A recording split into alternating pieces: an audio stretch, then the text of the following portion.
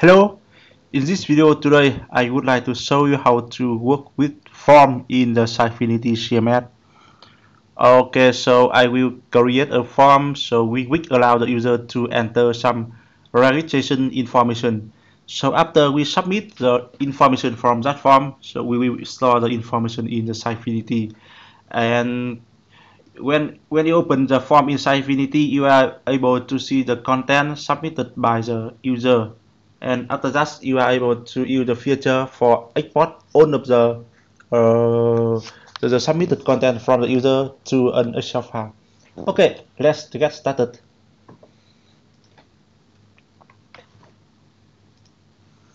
This one is the dashboard for the Sitefinity CMS. And now you can see on the top header, we have the administration. Okay, so it should be a content. You click on the content and then you select the form under the type of content.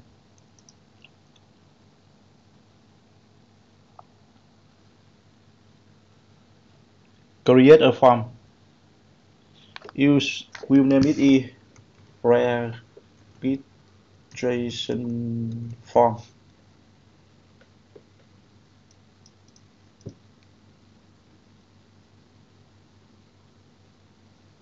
Okay, and on the right hand we have some widgets item here. You are able to create a form by drag and drop the widgets from the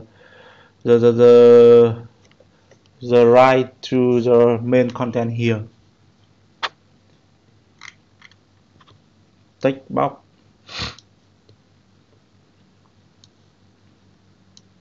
We will have name, email, and address, and mobile phone.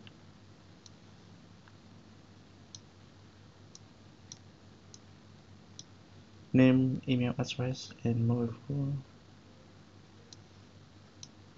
Okay, so now click on the edit button here to edit the information of label of text box. This one is the label name placeholder. You click on the limitation here to set some validation rule for this text box field.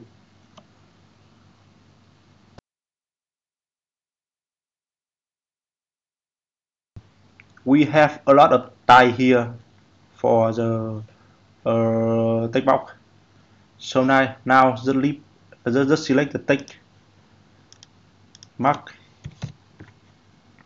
and if able to edit the error message here, it will display when the user enters the value is greater than 50. Yeah, you can see after that it will change the label in name, and the placeholder is enters your name here. Okay, do the same thing for other.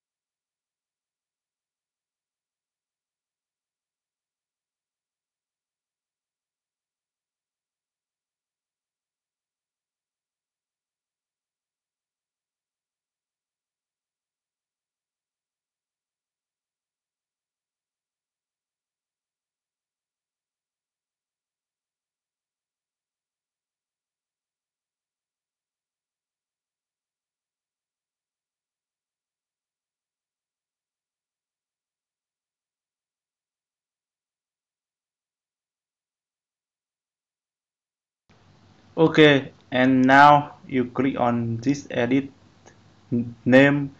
You have an option is required field.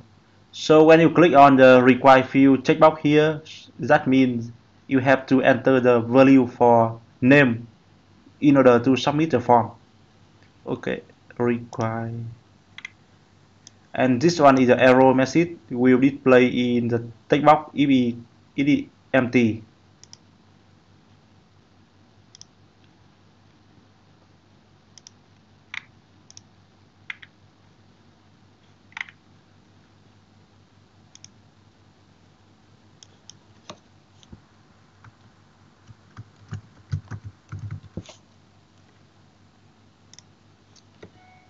Okay, so after that, click on the publish button in green to publish the form. You are able to enter the content block here on the top, for example. You can enter is either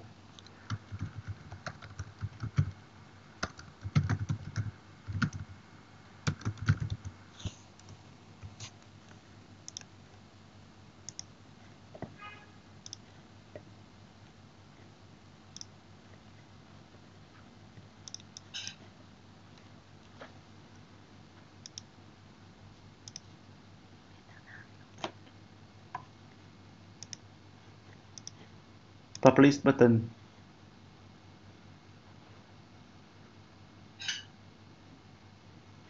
Okay, so now you can see here the registration form has been created, and you can see click on this view button to see the form.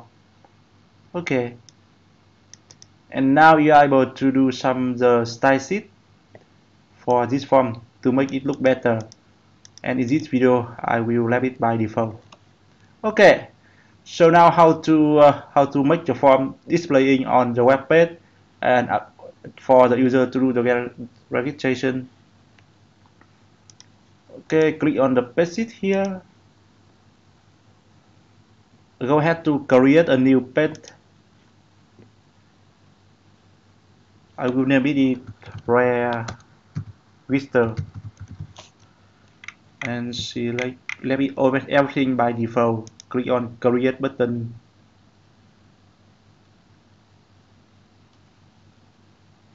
Here.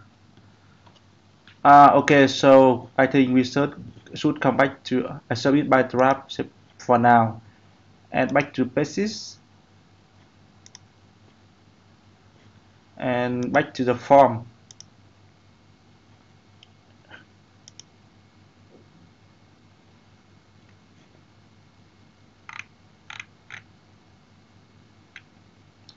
I I don't remember exactly when you click on create a new form which type of form you select, because when you create a new form it have two options. It in advance. By default we will select the MVC only, or the type or the second web form only. Okay, so I will talk to you how what is it. Okay, back to the basis register. Okay, so you can see in the widget on the right hand we have some widget here in the content. It have the form.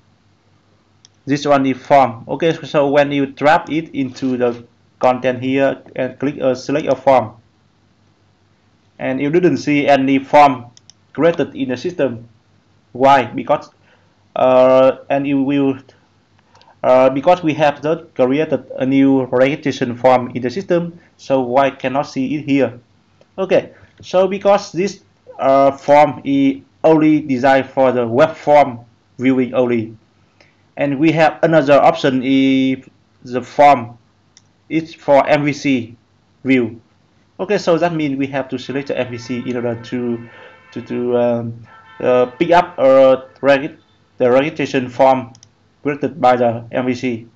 So go ahead to delete this one and drag and drop MVC form here. Click on select a form to pick up the form. Okay, here.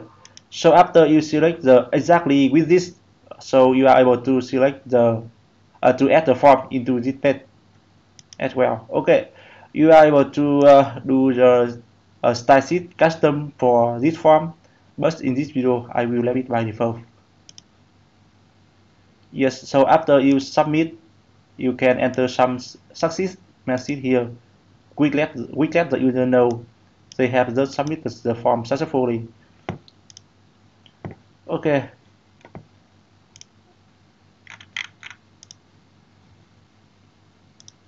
Yeah, you can see now the form has been displayed here.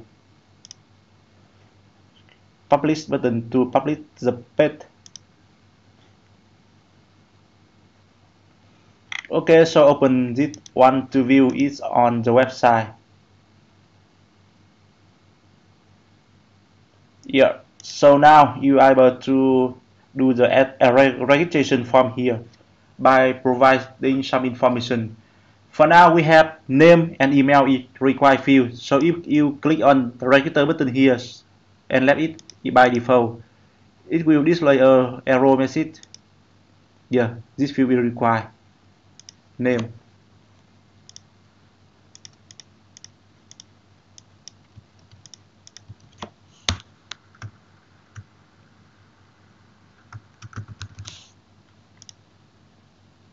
Same thing, email is required. You enter wrong format,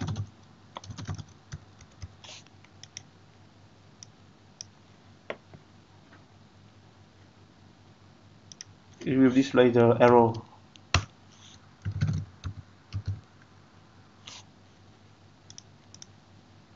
Click on the register button to submit the data.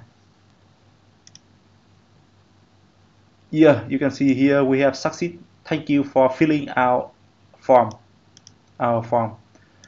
Okay, back to the form in the back end. You can see here we have one response. Click on it to see.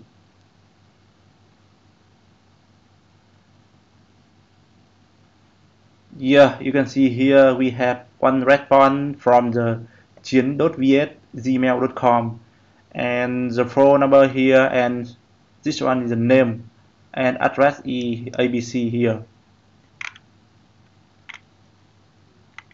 Yeah. Okay. So now you can see here this information has been submitted by the username gmail.com. So now if I open it in another browser, and because for now I'll log in into the Sitefinity backend by using this account, so it will automatically catch up the pick up the user here, and after that it will display the content in the form. And now if I open another browser where I still not log in into the system and see what happened.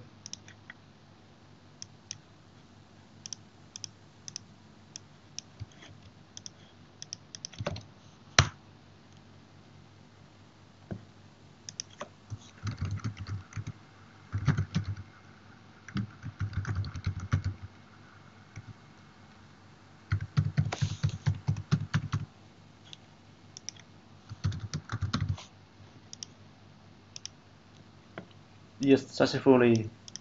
Back to the form. Refresh. Yes, for now we have two response, and we don't have the username info here. It is blank.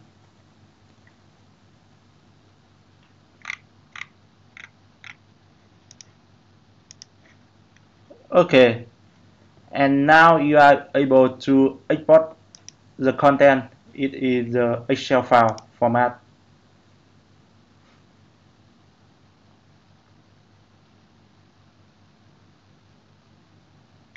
Here, so it will display the information here in the Excel format. And now you are able to use it content in the Excel format, so you are able to do the importing and something like that in another system. Okay, close this one. Okay, so I think that's all for today. And after you finish this video, you know how to work with the form in the Sitefinity CMS. you know how to create some control, some field on the form, and after that you know how to do the customization for name, email, phone address, and enter some placeholder in the text field and make the field require a mandatory field. And if the user enter the invalid information, so it will display the validation message. Okay, so after the user submit the after the user fill out the valid information into the form and click on the submit button, it will send out the information into the Sitefinity CMS. And when you log in into the system, Sitefinity system with the administrator account, and you are able to see the how many response from the user in the Sitefinity CMS. And you click on this, you can see the detail of the submitted information from the user, uh, and after that you are able to export all of the response from user into an Excel file, and meaning you are able to use that Excel file data and for the purpose. For example, you are able to import the information from the Excel file into some other system or something like that. Okay, so hope that helped, and feel free to let me know if you see any issue. Bye bye and see you later in another video.